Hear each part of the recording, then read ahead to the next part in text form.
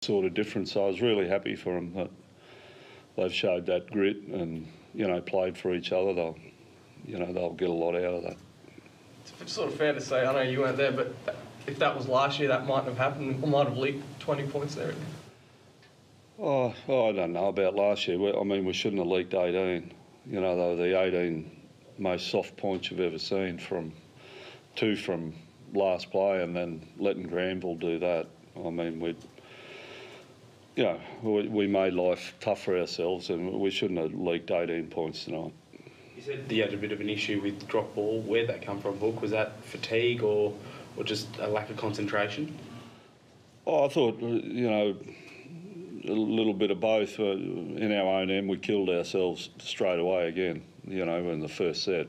Just a lack of execution, and then after points a couple of times we turned over. They're things that will get better, but we're just making it hard for ourselves at the moment. I think we're just 70% again with the ball tonight, so we worked really hard. I'm so proud of them, the way they worked, but we got to fix up, that control of the football.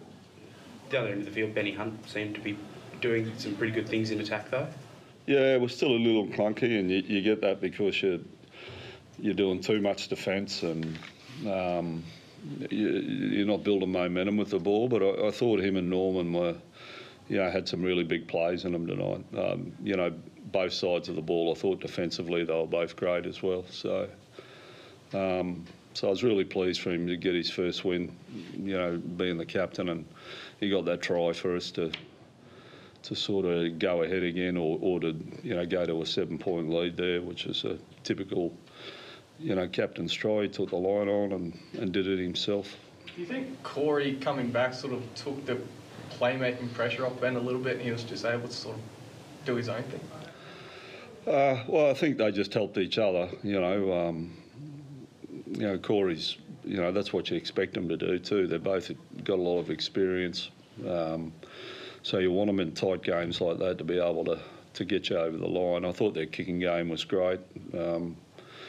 But, Corey, for his first hit out, was really good. And they had some nice touches together. We just got to get more football and more combination out of them. Do you think Corey's kicking game, particularly in the first half, kept your forwards fit in the game?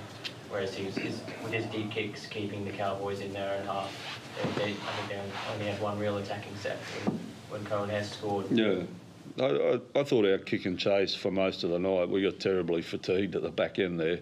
There's a few of them that had cramp and couldn't pick their legs up. But for most of the night, their intent to win field position, to kick early and chase and force errors out of the opposition down the other end of the field, I thought was really good. And having that left foot, right foot combination just helps you do that. It gives you both sides of the field to kick to.